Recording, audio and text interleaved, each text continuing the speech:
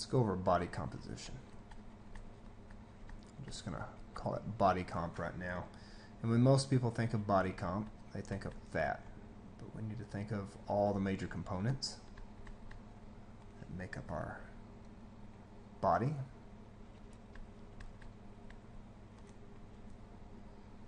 And contribute to our body weight. So fat, muscle, water, bone, all of those are included in body composition. And your book refers to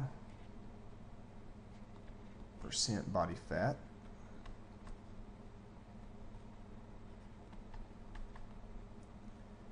and BMI. Let me scroll that up real quick so that you can see it.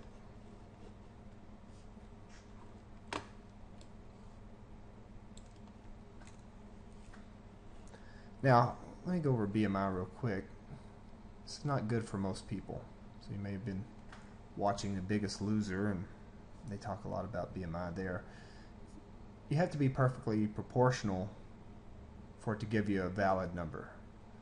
And for me, it tells me I'm in grade 1 obesity. And the problem it has with me is I carry a little bit too much lean mass, a little bit too much lean muscle, and I weigh too much for how tall I am. And it's not good for people that are under the age of 18, people that play sports, people that are short in stature, people that are too tall.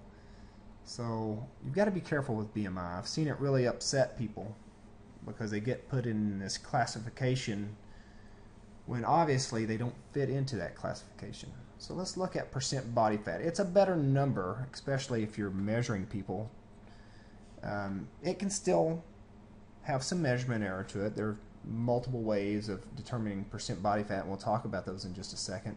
Let's talk about essential fat and non-essential fat. So about 5 to 25 for men, 12 to 30% for women. And you're going to see these ranges vary. I know there's a chart in your book and it gives you some different ranges, but I'm just going to sum up what that chart says. And essentially for men, you don't want to go under 5% because you won't have enough essential fat to tap into if you get sick, and your body will go after muscle. Same thing for women. You really don't want to go under 12%. I've seen other books say 9%.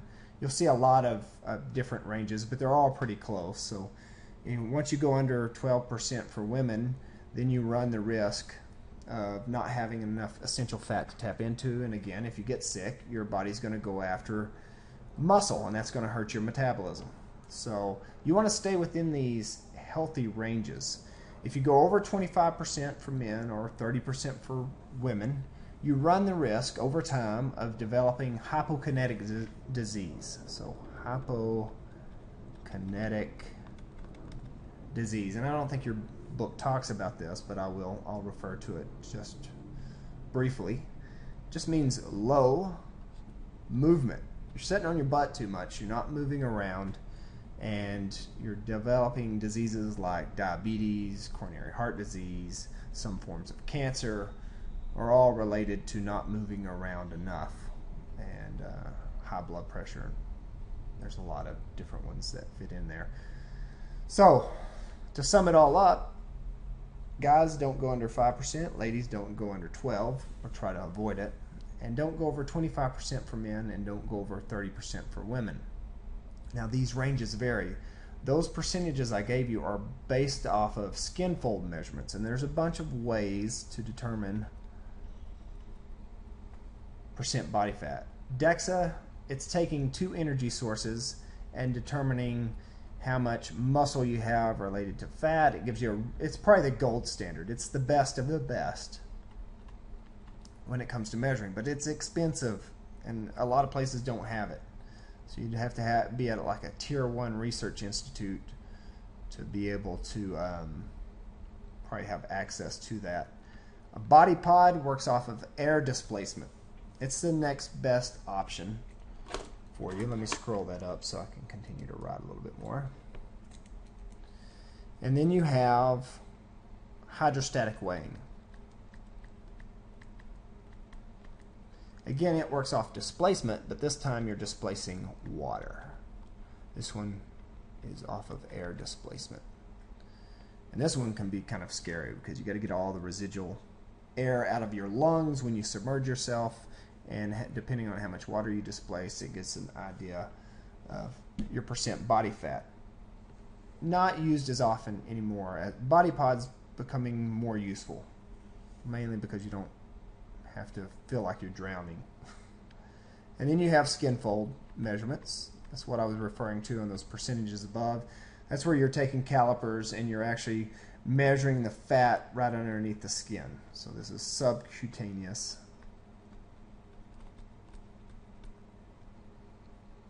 Ooh, sorry, that's hard to write. Subcutaneous, that's an E-O-U-S.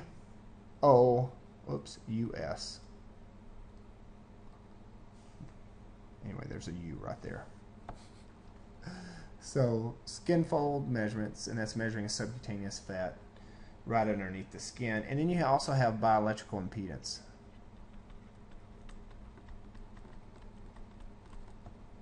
Impedance. It's hard to write with this pen.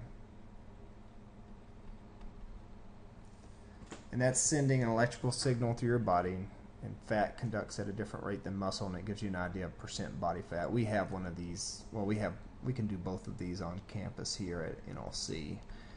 If you ever come to campus and want them done, I can do them for you. If you just send me an email and let me know.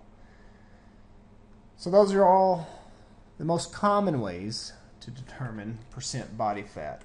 Now there are other ways, of course, but those are the most common and the ones, and I can do the Skinfold measurements and the bioelectrical impedance. Pretty neat to have it done if you've never had it done. And it would be a good addition to your pretest. Now let's talk more about essential fat. So this is a fat that you need. It's required to live. And then you have non-essential fat. So it's excess fat that you store as subcutaneous and visceral fat.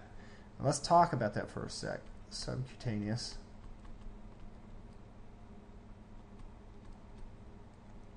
So right underneath the skin, and then you have visceral,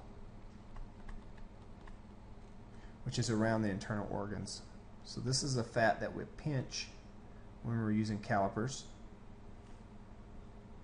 And this we cannot pinch. So that's one of the problems with calipers, is it cannot give you an estimate of visceral fat, which some bioelectrical impedance machines can. So they're real cheap field tests, and they can also give you an idea of visceral fat. And this is a more dangerous fat to have. That's the fat around your internal organs. And there's a higher incidence of coronary heart disease associated with visceral fat. So I hope this helps you understand body comp a little bit more and the major components of body comp. And I will see you in the next video.